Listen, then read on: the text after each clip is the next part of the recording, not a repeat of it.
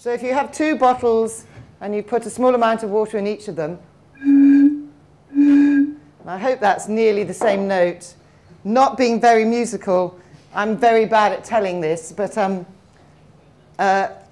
what I'm now going to do is add an Alka-Seltzer to one of these, and the idea is to think about what will happen to the note that is produced when we've added this.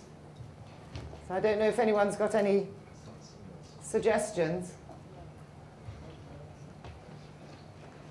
I'll just leave it for a short time. So we've added something into there, so it's producing some carbon dioxide, I suppose. Okay. So I'm just going to play. This is the original bottle.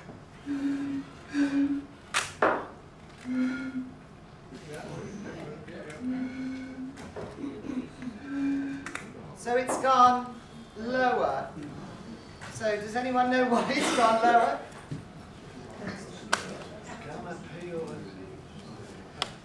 In fact, it's because of the carbon dioxide you've produced, and actually it's the speed of sound in the carbon dioxide.